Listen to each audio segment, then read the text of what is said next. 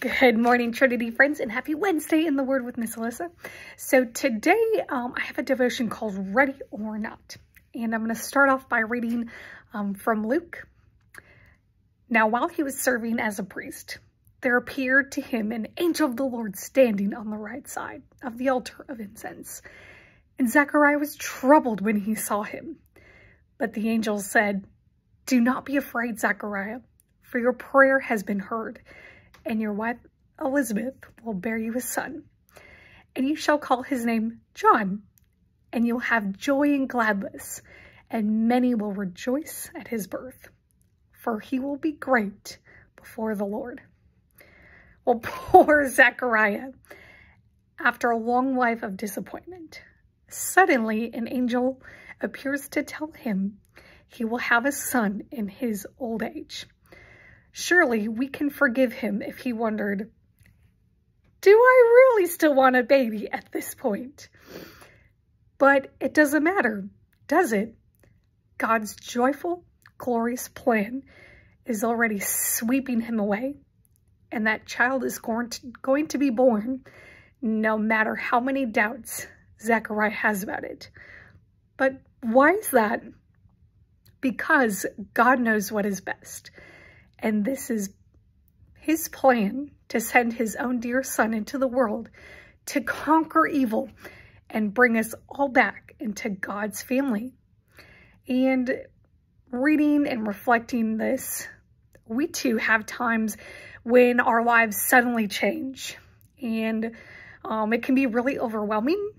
And in those moments, we're not quite sure how to cope with that. And that's a very natural and very human response.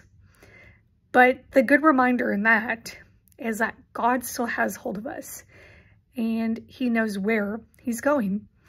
And no matter what comes, we have Jesus, the one who loves us so much that he laid down his own life for us to rescue us from all evil.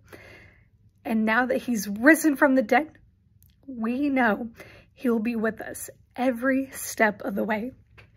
So my encouragement to you is, as you're maybe facing a time in your life where it feels like things are just sweeping you and you're not quite sure what's going to happen, that we can trust in the Lord. When we're scared, we can call upon him to be close to us. And some discussion questions. Do you ever want to just yell out, "Stop!" when things are happening too fast? Just pressing the pause button somewhere so you can just have a moment to breathe and to gather yourself. Maybe share a time where you felt swept away by the events or just happenings in your own world, in your own life. But then talk about, how did God uphold you during that time? How did you see the Lord's faithfulness as you were just navigating all the twists and the turns? Maybe your world has been turned upside down, and trying to navigate all the craziness. But I love that we can cling to Jesus, who is our stronghold in the midst of all the things that life can throw at us. And I just pray that you guys are enjoying this Advent season, this time of preparation, knowing that he is indeed coming to save us from our sins. I hope you guys have a great week, and I'll see you next time.